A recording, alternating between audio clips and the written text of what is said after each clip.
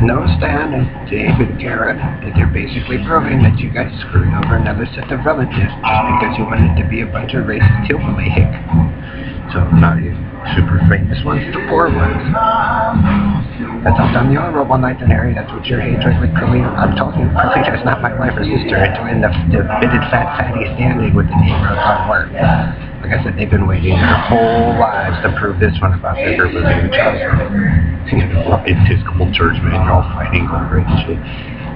Most of it didn't exist during that time, though. So to pretend that it's cool after you guys pretty much wiped out the entire species doesn't, you know, whatever, you know.